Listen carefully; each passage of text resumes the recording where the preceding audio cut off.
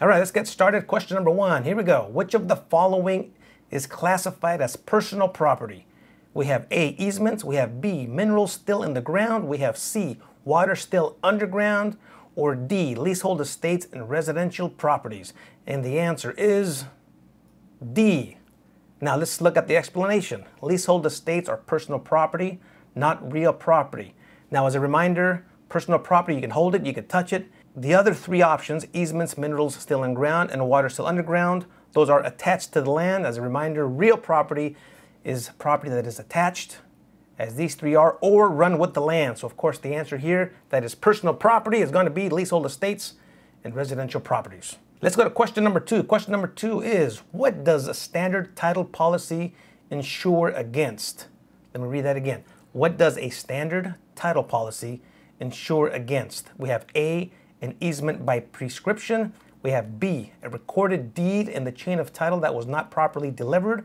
We have C, claims of persons who are in possession of the property. And we have D, losses taken by improved real property. Take a second. I want you to read it. I want you to understand it. Let's go to the answer. The answer is B, a recorded deed in the chain of title that was not properly delivered. Explanation. A standard policy will only guard against claims against matters of record. It does not protect against parties in possession.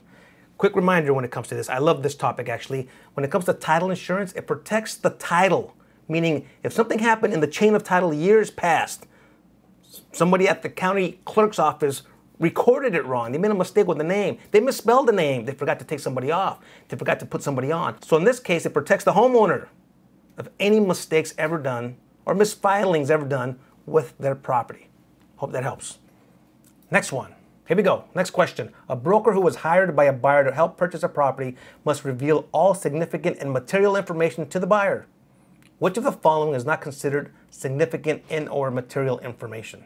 Answer A, the owner of the property recently got a divorce. Answer B, there is an observable leak in the roof of the property. Answer C, the age of the property. Answer D, the square footage of the home. I want you to carefully review these.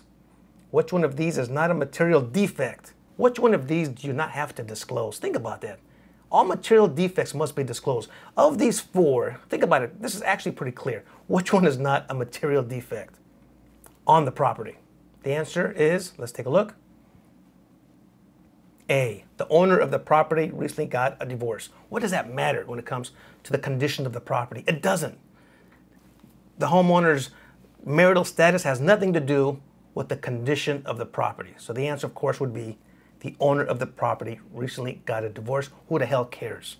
Next question, one of my favorites. We had a great vlog on this. Here we go. In the formation of a contract, now we're talking about contracts. In the formation of a contract, which of the following would not make the contract voidable? Would not make the contract voidable. A, fraud. B, a minor who entered into a contract. C, the person entering the contract was incapacitated at the time. D, illegal purpose. The answer is D, illegal purpose. Let's read the explanation.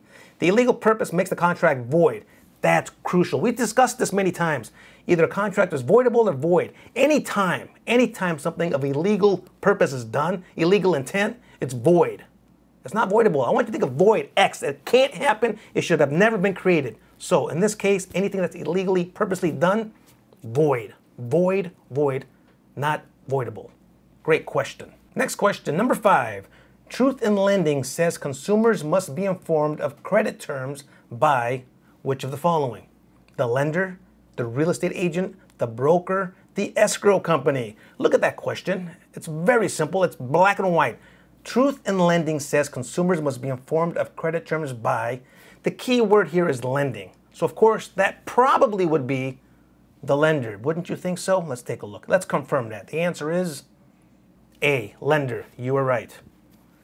The lender must inform the buyer of the credit terms. The lender must inform the buyer of anything having to do with that loan. Let's move on to the next one. Question number 6.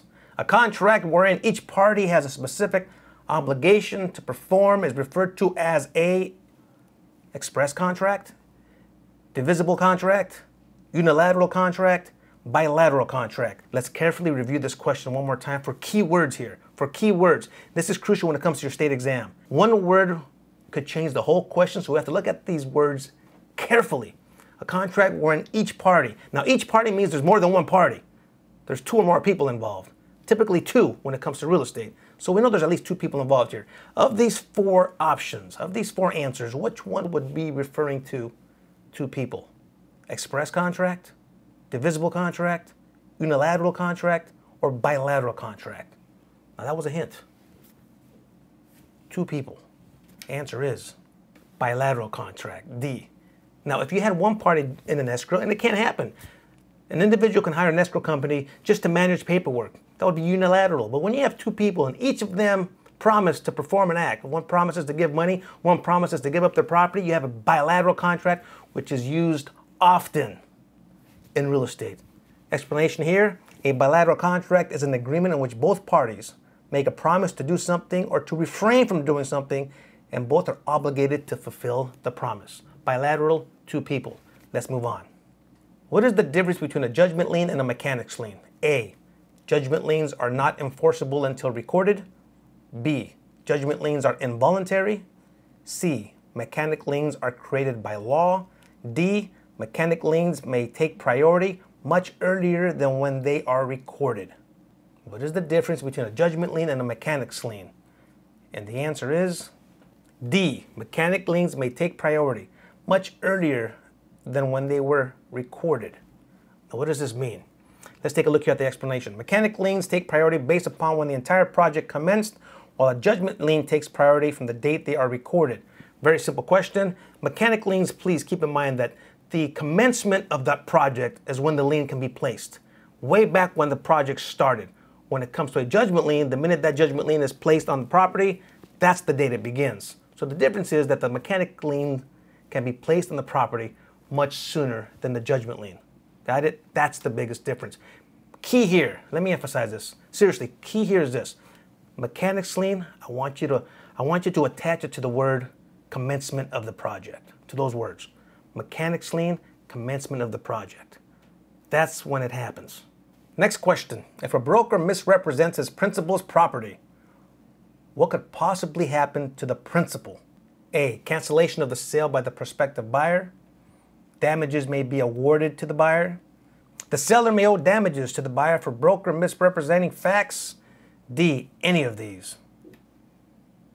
The answer is D, any of these. Let's go through this one more time. This is actually very, very important. If a broker misrepresents his principal's property, right off the bat, we know this is wrong. You should never misrepresent your principal's property. As a reminder, as a broker, you have to go ahead and disclose every single defect on the property. You can't lie when it comes to the property condition. Bottom line is this: disclose, disclose, disclose. Next one. Time, title, interest, and possession refers to A, partnership, B, survivorship, C, severalty, D, adverse possession. When it comes to this question, please remember, time, title, interest, and possession have to deal with taking title on a property. How to take title on property. Which of these refers to time, title, interest, and possession all being done at the same exact time? Answer is survivorship.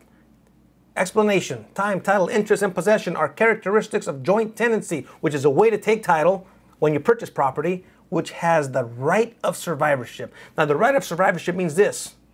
You probably already know this, but let's remind you. Right of survivorship. You have 2 people who bought a house at the same exact time. Let's make it simple. You have 2 people, a husband and wife, who bought a house together in 1975. The husband dies. Now what? Well, what happens is through the right of survivorship, and it's right here, through the right of survivorship, which is answer B, the 50% that was owned by the husband who passed away now goes directly to the wife because of that simple term survivorship. Right of survivorship. Hence, don't forget, this couple bought the house at the same exact time, took title at the same time, had the same amount of interest, 50-50, and they possessed it at the same time. So when it comes to time, title, interest, and possession, please remember, right of survivorship. Next question. Real estate agent Lois does not belong to any trade organization, a real estate board. Lois does not belong to a real estate board and is using the tagline, a new type of realtor. This practice is A, correctable, All she has to do is not capitalize the R in realtor. B, it's a violation of the Truth in Lending Act. C, none of these. D, cause for her license to be revoked or suspended. This is actually a great question. If you aren't a member of your local real estate board, it means you didn't join the National Association of Realtors, which means you're not a realtor. This particular agent, Lois, is promoting herself as a realtor without being a member of the board, which means she's not a realtor. She's lying. Answer is D, cause for her license to be revoked or suspended. She was misleading the public. She's not a realtor. If you didn't pay your dues to be a realtor with the National Association of Realtors, you can't call yourself a realtor. Bottom line. Let's move on to the next one. Here we go with the next one. Real estate agent Janice specializes in selling single-family dwellings in Santa Monica. Beautiful Santa Monica. Janice can refuse to accept a property listing for which of the following reasons? Nice and simple. Janice, a real estate agent, works in Santa Monica. She can refuse to work with a listing in which of the following situations? A, the minority status of the resident.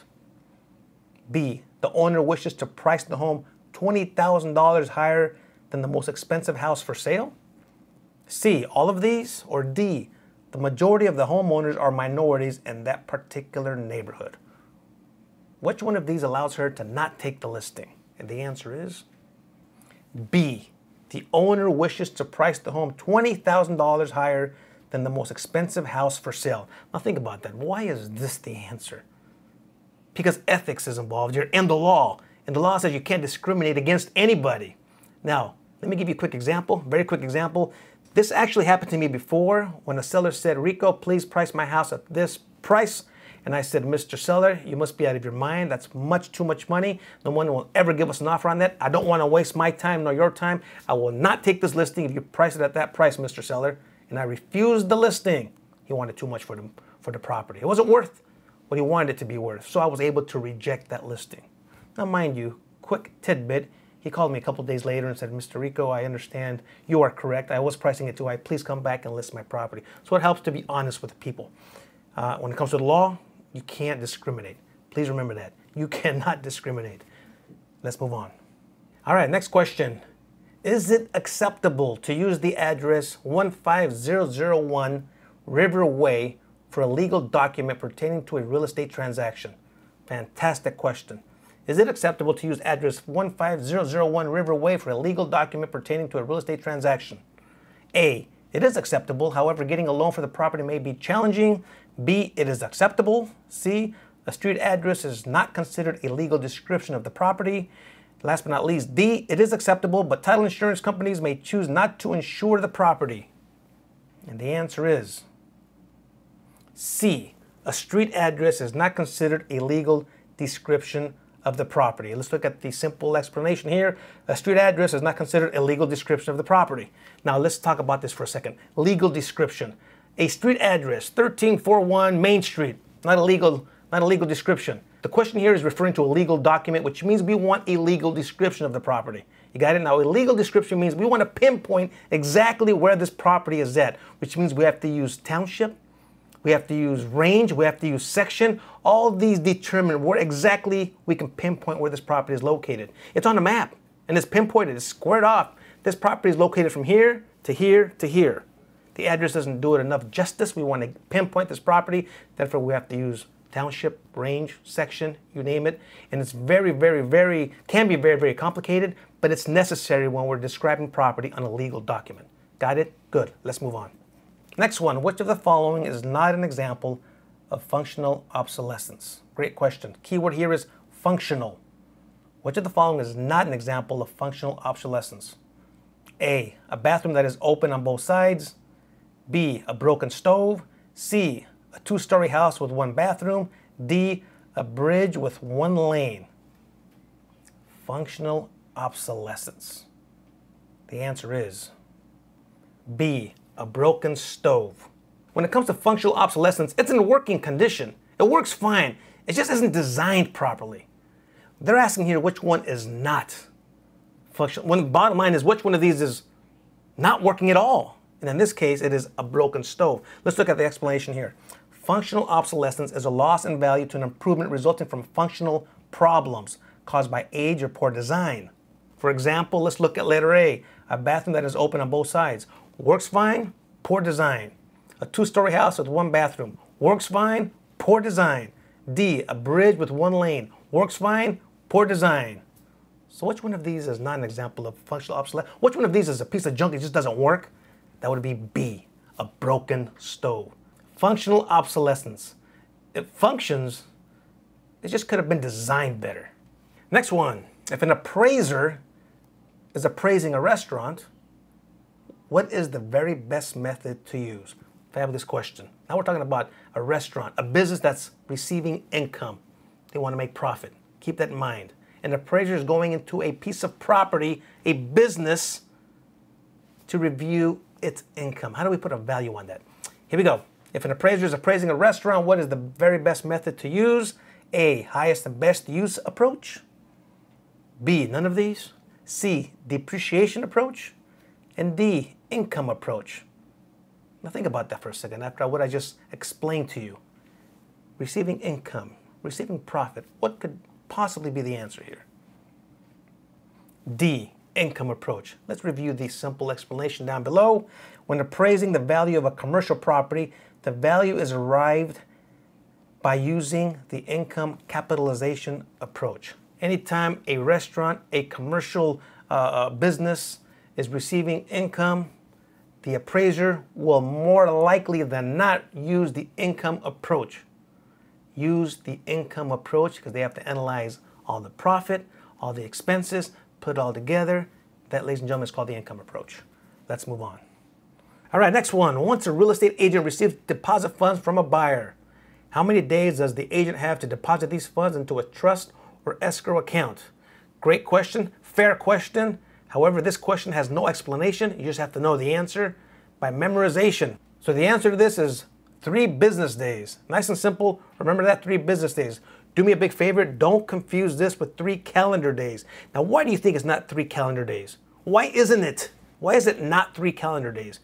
Well, because there could be a holiday on Monday. There could be a holiday on Monday, Tuesday. It could be Thanksgiving on a Thursday and we're closed. It just makes a mess. So we take it to where it's 3 business days. Gives everybody a fair shot to get those funds into the escrow or trust account. Hope that helps you out. Let's move on to the next one. It has to be 3 business days, not calendar days. Next one, here's another one that you just flat out have to know it. No explanation, just have to know it. The Truth in Lending Act is also known as, you got to keep these together. The Truth in Lending Act is also known as Regulation A, Regulation X, Regulation Y, Regulation Z. The answer is Regulation Z. Let's look at the small and simple explanation. Regulation Z is the Federal Reserve Board regulation that implemented the Truth in Lending Act of 1968. Now, how the hell are we going to remember this with this explanation? It's going to be very, very difficult. So bottom line is this. I want you to put Truth in Lending Act with Z as Zorro. Truth in Lending Act, Zorro. Simple as that. Z. It's a very fun letter, Z. You'll never forget it now, will you? Z, Zorro. Truth in Lending Act. Next one. I actually really like this question. Nice and simple. Here we go. Dual agency is legal when A, everyone is made aware after the purchase agreement is signed and escrow opens. B, the buyer and seller consent to it and give written permission. C, the broker of record says it's okay. D, everyone is made aware at close of escrow. Bottom line is this, dual agency. Long as the principal, your principal, and the other party knows, which in this case is called the third party, it's okay, you can do it, but you have to get their permission before entering a contract. You can't surprise them with it once the contract is complete or at the end of the deal. You have to tell everybody the rules of the game on the up and up, at the very beginning of the game, at the very beginning of escrow, before we open escrow. Answer. B, the buyer and seller consent to it and give written permission. Always done prior to opening an escrow. Let's move on. Next question. The provisions of the Federal Fair Housing Law, which is also known as Title 8 of the Civil Rights Act of 1968, allow for plaintiffs of discrimination to file A, all of the following? B, civil action in state or local courts. C, civil action in federal court. D, a complaint with HUD, which is the Department of Housing of Urban Development. Let's try this again. This is a very important question. The provisions of the Federal Fair Housing Law allow for plaintiffs of discrimination to file which of the following? The answer is A, all of these. Now, why wouldn't it? Anybody who's discriminated against should be able to file civil action anywhere. I mean, discrimination is horrible. Let's go straight to the explanation. The Federal Fair Housing Law permits a person who has been discriminated against to bring such action to state or local courts as well as federal courts. They can also file a complaint with HUD. Remember, anytime anybody is discriminated, we want to make certain that they have a voice that's heard everywhere. Civilly, federally, state, local courts, everywhere. Answer here is all of these. Let's move on. Here's the statement, and we want to see which of these answers refer to the statement. The statement is a sale for less than is owed on a loan where the lender agrees to accept sale proceeds to extinguish a debt. A, short sale. B, probate sale. C, installment sale. D, trustee sale. One more time. Here's the statement. A sale for less than is owed on a loan where the lender agrees to accept sale proceeds to extinguish a debt. The answer is short sale. Let's read the explanation on a short sale. Is when a homeowner in trouble offers to sell a property for less than the amount owed on a mortgage. This is a very complicated topic, but it's a very clear and concise answer and question here. Simple. A short sale. Let me give you an example. The loan amount is $1 million. The homeowner owes $1 million. The house is only worth $500,000.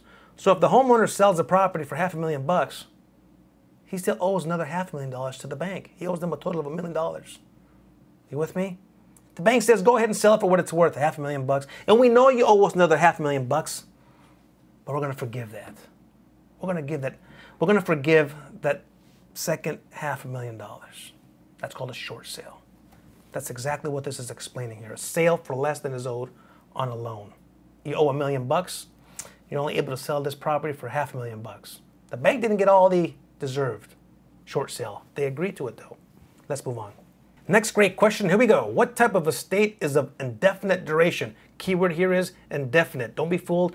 The state exam may give you some terms that will fool you, so be aware of these terms. In this particular sentence, what type of estate is of indefinite duration? Keyword here is indefinite, which means forever, a long time. A, estate in years. B, lien. C, estate of inheritance. D, estate less than freehold. The answer is C, estate of inheritance. An estate of inheritance is a fee simple estate and is of indefinite duration. A fee simple estate can last forever and ever and ever. It's typically how most homes are owned. Freehold estate. A freehold estate, you hold it freely. Also known as indefinite duration, estate of inheritance. Let's move on to the next one. Next question. Which of the following is an example of economic obsolescence? Keyword here is economic. Has to deal with the economy in the neighborhood. Which of the following is an example of economic obsolescence? A, demand has changed to larger floor plans. B, poor layout and design of the rooms in the house. C, property has fallen into disrepair. D, zoning in the area has changed.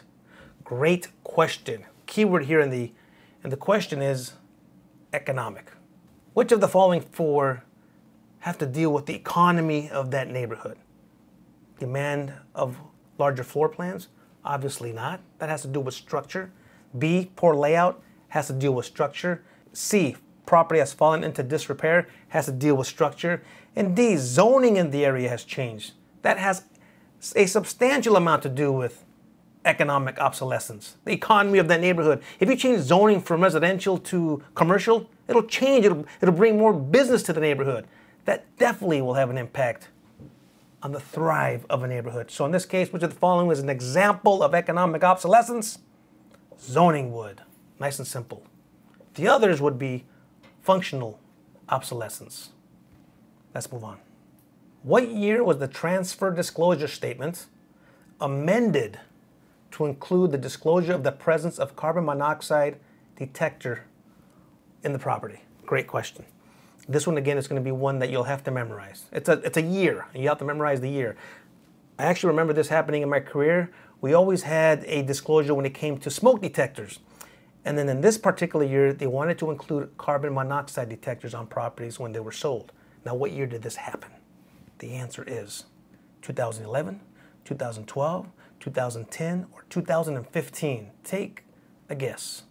The answer is 2010. Disclosure requirements are always being evaluated and updated. In 2010, changes were made to include the disclosure of the presence of carbon monoxide detectors in the property. Carbon monoxide detectors, 2010, 2010, 2010. Let's go back to Truth in Lending Act. Remember that one? What regulation was that? Z for Zorro, huh? You remember that one? Good. Let's move on. All right, next question is a statement. Here we go. Refers to the practice of representing either the buyer or the seller, but never both in the same transaction. In this case, you have one principal. You're representing one, either the buyer or the seller. A, is that considered accidental dual agency? Is it B, minor agency? Is it C, single agency? Is it D, dual agency? Now think about that, but I don't want you to think about it too long. It's rather simple. You represent one. Which one of these answers refer to one individual? The answer is single agency. Of course it is. A single agency is the representation of only one party or one principal to a transaction. For example, a seller's agent or a buyer's agent. You take your pick. You want to represent a seller? Be my guest. You want to represent a buyer? Be my guest. But when you represent just one of them, it's considered single agency. Wait a minute. Bonus question. When you represent both on the same transaction, it's considered what? Yeah, look at that one down there, the letter D. It would be considered dual agency. In this particular question, single agency. Know the difference. Single agency, represent one party. Dual agency, you represent both. Next question. Type of financing wherein the seller is financing the buyer. Good question. You might see this in your career. Type of financing wherein the seller is financing the buyer. A, creative financing. B, hybrid financing. C, carryback financing. D, interim financing. Think about that for a second. Now, why would a seller finance a buyer? Why doesn't the buyer just go to the bank and get a bank loan? Sometimes the buyer can't. They have horrible credit, not enough income. Whatever case it may be, they just don't qualify for a bank loan. But the seller's understanding, and the seller says, don't worry about it. My criteria is a lot more flexible. I'll be your lender. I'll finance the house for you. You make payments to me. What should we call this? Let's take a look here. The answer is C, carryback financing. Explanation right there. This happens when conventional financing is not available to the buyer in the amount required, or it is too costly, or for whatever reason. They utilize the seller, and the seller agrees, yeah, I'll finance the house for you. Let's move on. Next question. What is the primary purpose of city and county building codes? Fair. What is the primary purpose of city and county building codes? Key here is building codes. A, setting minimum setback standards from a street to protect the landowner. B, setting minimum standards for public health, safety, and general welfare. C, setting minimum wage pay for the general workforce. D, setting occupancy restrictions for a restaurant. Again, let's go back to the question. What is the primary purpose of city and county building codes? Keyword here is building codes. Building codes, building codes. The answer is B, setting minimum standards for public health, safety, and general welfare. Building codes are created to set the minimum standards for construction purposes. They are enforced by local government departments as they exercise their police power. All part of making the buildings as safe as possible. Hope this helps you out. Hey, listen, we just gave you a nice gift. We gave you a handful of questions that you'll probably see on the state exam, and we're going to go ahead and provide those to you with our state exam prep package. If you go to our website, you can get more questions like this. In fact, over 1,000 of them. You can check the link down below. Click on it now. Get more like this. If you practice away at all these questions, I guarantee it will help you when it comes to that state exam. We wish you all the best. Good luck, and we'll see you next week.